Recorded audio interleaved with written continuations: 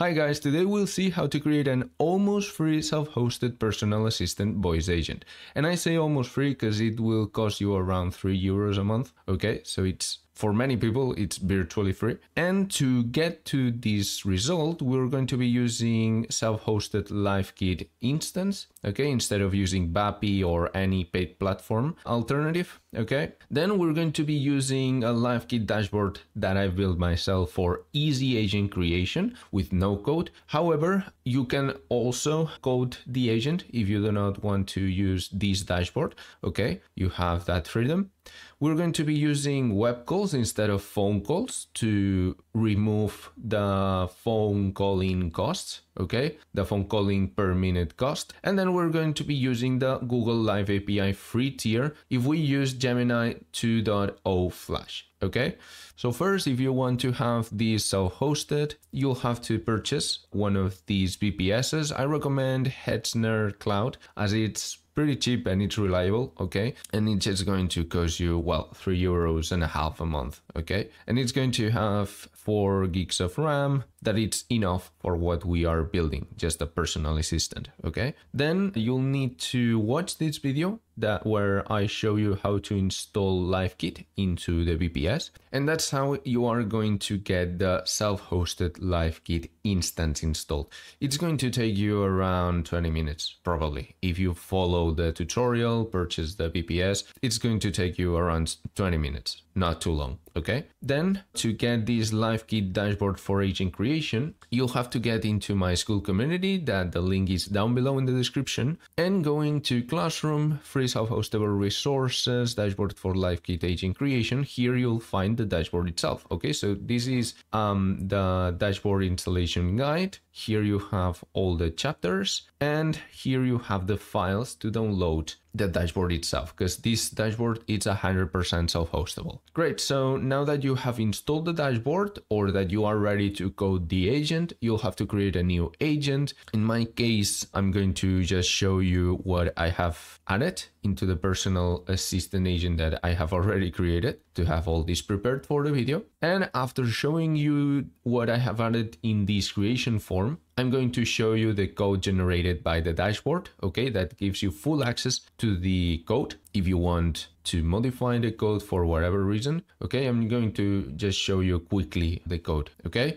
And then I'm going to show you how to connect the agent to an agent so that we can add tools to the agent, okay? But first, we'll have to select Gemini Live API. It's selected by default, I think. Or if it comes with OpenAI by default, just change to Google and it's going to select Google Live API. You can also, if you want, use separate STT, LLM, and TTS models, but I would recommend if you want to keep cost low, just use the Gemini Live API, okay? Then select whatever voice available that you want, set the first message of the personal assistant, and then define here the system prompt. Is going to be available in my Skool community too, if you just want to download it, but I'm going to walk you through everything if you want to craft a system prompt by yourself, okay? So first we're defining the personality, then the environment, the tone and style of the talking and so on, and then the different goals that the agent is going to have. In this case, I have only defined one goal with different phases, as you can see here, and success is measured by variable or message, okay? But you can add different goals. Then you go here and add goal 2, okay, and so on. I would recommend have an LLM, for example, Gemini, add this goal so that it's going to be quicker and it's going to follow the same format that the goal that comes here is using. Then here we're going to be defining guardrails just to make sure that the agent is not doing actions that we do not want it to do, or that it's not behaving in a way that we do not want it to do, and also to make sure that it is doing explicitly what we want it to do. Then we are defining the tools. This is basically saying, okay, you should be using specifically this tool to check the current date time and so on, okay? So by just defining when it should be using and how it should be using them, okay? And finally, we're going to be defining some variables that are going to be used in the system prompt and also used in the tools, of calling, okay? For example, the time zone is a really important variable because it's going to be used in a lot of tools that I'm going to be showing you now, okay? Because these tools are going to be defined inside of the N8N MCP server, and here you'll have to provide the URL, okay? I'm going to save. And as I've said, if you are a more advanced user and you want to get access to the code of the agent, as you can see, it will give you access to the agent's code. In this case, I'm going to review the personal assistant.py agent. That is exactly the same agent that I have shown you around, okay? So first it's going to be importing everything,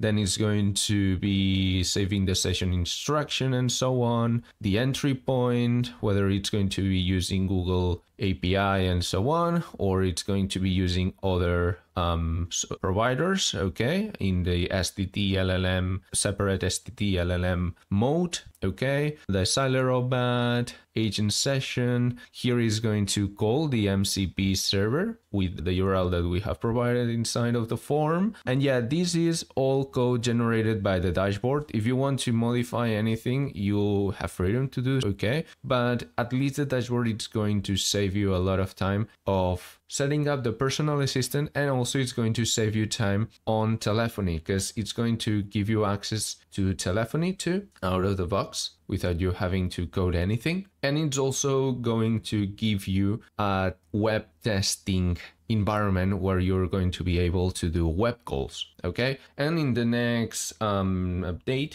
I'm working on an embed function, okay? So you're going to be able to embed with an iframe or just copying the link to the agent to be able to make a call, okay? Great, so now we're going to hop onto the MCP server. So please go to N8N Cloud if you want, or to your self-hosted N8N instance. Create a new MCP server trigger by just looking for MCP server trigger, okay? And now double click, go to production URL, copy the production URL, go back to the LiveKit dashboard, edit it, and paste the link into the N8N MCP server URL, okay? Save it, of course, and then make sure that it is active. Great, so now we're going to be taking a look at the different tools that I have added, but of course, this is just an example of what you could be doing, but you can connect whatever tools you want, okay? There are a lot of integrations that N8N provide you with, and also if you need to integrate any other software that there is not a native integration, you could connect to the API with the HTTP request tool, okay?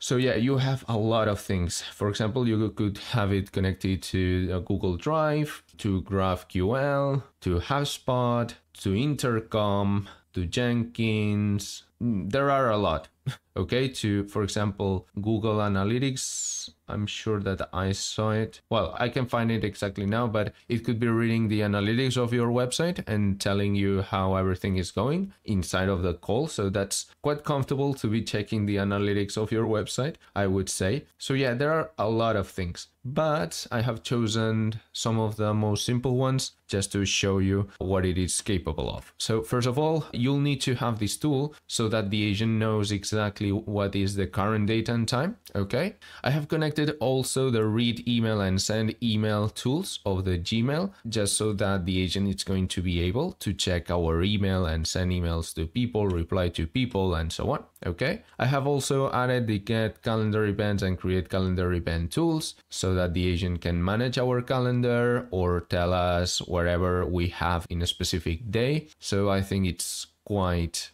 good to have a voice agent connected to the Google Calendar.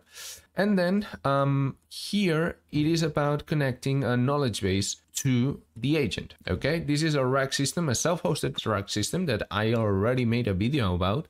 I talked about it in this video, that it's currently the better performing video in my channel. So yeah, I just go through all the installation process of LiteRag, that it's a self-hosted RAG system, and then how to connect it to LiveKit and so on. Okay, basically to connect it to the LiveKit dashboard, to the agent, we're using these two tools. Okay, so it's going to be able to retrieve information from the knowledge base, but also it's going to be able to add information to the RAG system, okay, to the knowledge base. The agent is going to add information if you ask the agent to add it directly, or also you could be defining inside of the system prompt that the agent should be saving whatever information it considers to be important, okay? And it is important to note that the data is completely private in this case when it's already saved. Of course, when you are telling the agent, it's not completely private because we are going to be using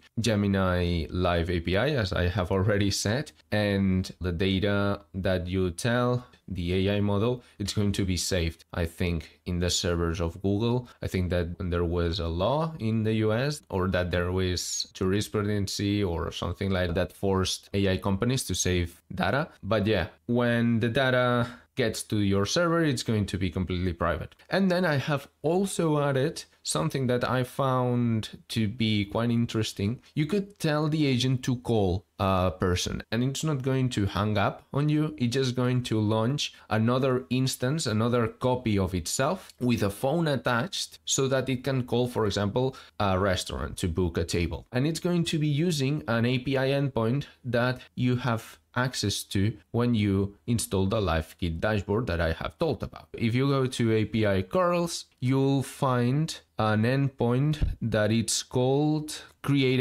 IP participant, that it's going to make an outbound call, and it's going to give you the opportunity to make an outbound call by just providing all these. I have actually made a video on outbound calling 2 days ago, okay? It is titled This AI SDR Cold Calls 24/7, and it's using this endpoint that I have shown you. So just to link a phone number, you have to purchase a phone number from Twilio or from Telnyx, for example. I use Telnyx. Then purchase a phone number, add it here, create a zip trunk with a new outbound trunk, select the phone number, the address in case of the Telnyx, it's going to be ziptelnyx.com, and provide the auth username and password that you have set inside of Telnyx. Then create a dispatch rule by just selecting the agent that you want to make the calling, okay? And that's going to be it. Because actually this tool here can trigger a call using a different agent, okay? If you have a different agent that is specialized on calling restaurants to book tables, if you want to create that agent, is extremely easy with this form creation. If you just want to have this specific function, you can do that. And yeah, the personal assistant is going to be triggering a call using a specific phone number that you have created, that you have assigned in the zip trunking, and with a specific agent that you have assigned in the dispatch rule, okay? So yeah, as I have said, you can add whatever integrations you want the agent to have access to. Just keep in mind that when the agent is getting access to that data, it's not going to be private, no longer private, as I have told you already why. And I have already told you how to add a phone number if you want. Just keep in mind that, of course, if you purchase a phone number and connect it to an agent, the cost of running the personal assistant is going to rise. And just to do this web call that I was talking about, instead of phone calling your voice agent, because it's going to cost you more, you just have to start the agent, make sure that it is started, and click test. And it's going to forward you to a screen that looks like this, and you'll be inside of a call with the agent. Okay, as you can see, I'm talking and it's detecting the microphone, Samsung Meteor mic. This is the microphone that you see here.